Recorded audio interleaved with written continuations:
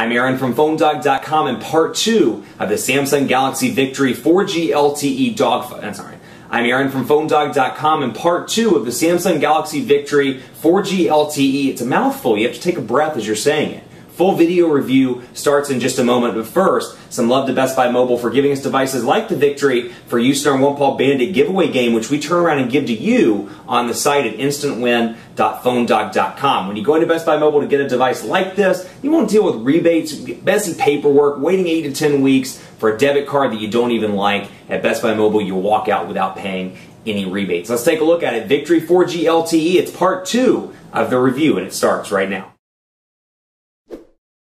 It's part 2 of the Samsung Galaxy Victory 4G LTE full video review. And if you think that's a mouthful, well, just think of some of the other names that have been out over this year in the industry. Samsung Galaxy S2 Epic 4G Touch. It's definitely a long name, but it is available now at Sprint for $100 with a 2-year agreement. And, specs-wise, features-wise, it reminds me a lot of the Samsung Galaxy Stellar on Verizon. That said, it has a 1.2 GHz dual-core Snapdragon S4 Lite CPU, 4-inch display, 5-megapixel camera, 720p HD video recording, front-facing camera, Android 4.0, 4G LTE capabilities if you're in a Sprint market that supports it, and a 2,100 mAh battery. So now that that's out of the way, let's take a look and pick up on part 2. Let's start with the camera, actually. I'm going to start with a 5-megapixel camera here. And overall, camera quality is pretty decent. I always do a hard reset on these devices, or usually do, when I jump into the full video reviews. And so I did that earlier this morning because I was re-downloading some apps, and you're seeing all the messages pop up like it's new. But you've got your flash capabilities here. You've got a couple of neat options in shooting mode. You can do panorama, you can do smile shot, single shot, cartoon, panorama. Take that, iPhone. Just kidding, quite a few Android devices can do panorama.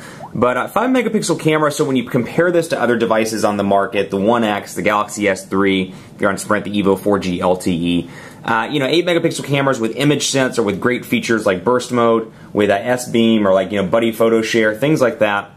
It's really going to be challenging. You may want to spend the extra $100 and go with one of the high-end devices. But still, that said, it's a 5-megapixel camera. It's not terrible by any means. I'm going to bring over a boarding pass I happen to have on my desk here. And we're going to focus on some text and see what we can do here. We'll bring it in.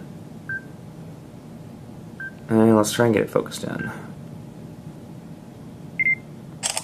So there you go. So overall image quality, and this is in full light. I have several lights shining down on this. Let's take a look here and go into the gallery. Overall, portrait quality is not too bad. I mean, you can see there's some grain around the text, but overall, it's not terrible. This isn't going to win any awards by any means for camera quality. If that's your priority, go with the Galaxy S3, the Evo 4G LTE, something with image sense or with those nice camera features. But that said, it's pretty decent. And if camera's not your priority, it's more of a secondary thing. We've got not just that, but you have a 720p HD video recording capability as well, which you can flip over into from here and then take pictures. And let's do this. We're recording. The downside is you can't take pictures while you're in 720p. So if you're recording, you don't have that feature that you have in the Galaxy S3 or again on the Evo 4G LTE. So camera-wise, in comparison to the competition, it's not quite up to par, but that said, for $100, the camera's not terrible. But again, Droid Razr M, there's a lot of variables here. I keep saying again, but that said, again, Droid Razr M, $99 on Verizon, does have a little bit of a better camera, an 8-megapixel camera that takes better pictures as a whole, based on my testing. Let's take a look at speed test as well. Sprint's 3G has been terrible throughout the year, and then all of a sudden when I came back from some work travel after the DNC, it had dramatically improved. Network Vision is at least rolled out, as my guess, on the cell site by my office. But let's go ahead and jump over here and change that over and begin the test and see what we can get on 3G. 3G on this device, if you're in a 4G LTE market, some Atlanta, Dallas, any of those, you can take advantage of the 4G capabilities. But again, you're getting mostly 3G speeds here. You're seeing like 0.7 megabits per second. 0.8 megabits per second, so about 700 kilobits per second here on the download. And on the upload, we'll take a look at that as well. Overall call quality has been pretty decent, though. The earpiece is nice and loud. I've had no problems there. And because it's got the same battery as the Galaxy S3, it's got a 2,100, or I should say same capacity battery. 2,100 milliamp-hour battery in this device. Despite having 4G LTE, it has a smaller display that's not HD. And so that has made for a great device when it comes to battery life. Combined with the fact that the 4G LTE isn't here yet, I'm still rolling off 3G. The battery life has actually been pretty impressive all around on this device. Now take this with a grain of salt because again, I've been in a 3G only market, but I've been getting battery life tests upward of 12 to 14 hours with moderate use. So it's definitely been impressive, but again, once LTE rolls in, it's notorious for being a power hog, and obviously thanks to the smaller display, some of those things offset that power hogginess, if you will. I thought you'd appreciate that, power hogginess. But overall, not too bad by any stretch of the imagination in comparison to some of the super phones on the market. Let's also run Quadrant Standard and jump in here and take a look at that, because I'm curious to see how the Snapdragon Lite processor affects this. So we'll run the full benchmark here. And again, battery life, been very impressed with that. I look forward to testing some LTE speeds here in the next couple of months as it rolls out more across the nation. It's rolling out to, I believe, 100 markets by 2012, if I remember the press release properly. There's so much going on right now that it's hard to keep track of everything. But that said, pretty impressed with that. Happy that that LTE is finally rolling out in a more mainstream way on Sprint, especially since they've got the iPhone 5, the Evo 4G LTE, the Galaxy S3, and a bevy of mid-range devices like this. But overall, been pretty impressed with this device. It's definitely thick, though. I mean, take a look at this device in comparison to the iPhone 5, for example. And obviously, it's $199.99, but even the iPhone 4. Compare it to that.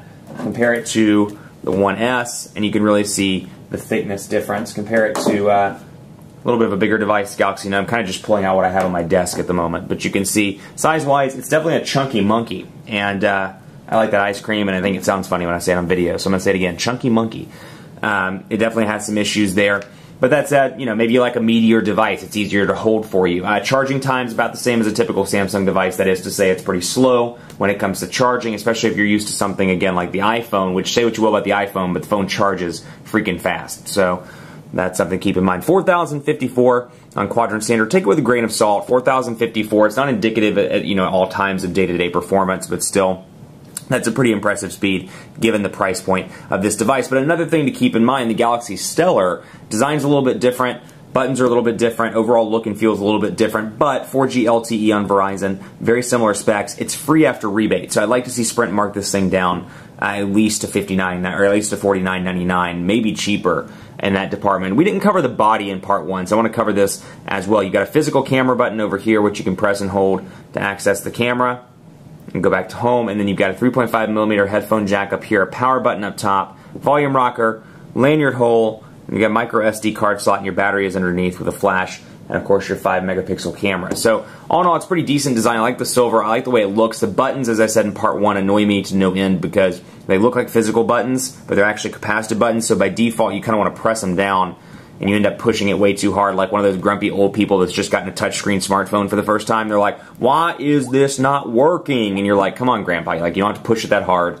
Unfortunately, it's kind of the vibe that you get with these buttons, because everybody has that person in their life too, where it's like, why is this not working? Or like, maybe if you pushed it a little bit lighter, it wouldn't be an issue. I'm sorry, I did not mean to get on a tangent about touchscreens and old people using touchscreens, but that's, I kind of get that feeling with these, because you just by default want to push them down. But again, press and hold home, and you can access your Task Manager, and pretty much a stock implementation of Task Manager here, where you can go in. Of course, S-Voice is pre-installed as well, but I want to show you this, and you can go into Task Manager and take a look at your running applications.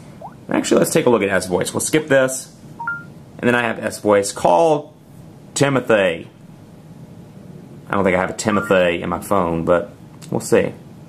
You can see me on the screen. I look like I'm really pondering something. I didn't find anyone named Timothy in your contacts. Let's try this. Hi, Galaxy. Actually. Call Bill. Calling Bill Stevenson. So kind of similar in some ways to Siri, but it still needs some work in a lot of departments. That's that typical look and feel there. And I wanted to show you one other thing. Before we sign out, 611, let me just do a quick 611 test. Which actually I knew that was going to bring up Sprint Zone. That's not what I wanted. Let's do, we'll just call Stephanie Hammersmith. Unfortunately, as you can see here, you don't have the volume. You've got your volume over here, but you can't add the extra volume like you can on the Galaxy S3 and on the Note 2 with that little button over there on the side on the call set. So if it's too loud, or if it's not loud enough for you at the maximum volume, unfortunately, you either need to do a Bluetooth headset or you might be out of luck. Much more coverage to come on PhoneDog.com with the Galaxy Victory 4G LTE. Overall, pretty impressed with this device. It's nice to see these kind of higher-end mid-range devices penetrate into the market. That said, $100 here, and while it does have some pretty decent specs, for $100, I can get higher devices that are spec'd higher on other carriers. This device, the equivalent at least, is free on Verizon. I'd like to see Sprint lower this to at least $49.99, if not make it free as well. Keep it locked on the site for continuing coverage. Be sure to check out facebook.com/phonedog. We're doing an awesome giveaway. We call it the greatest tech giveaway ever, too. It's your opportunity to win awesome smartphones, and it's only available at facebook.com/phonedog. Hit me up on Twitter as well, phonedog_Aaron, and on Facebook at facebook.com/phonedogab. Thanks much for watching, and as always, we'll see you next time.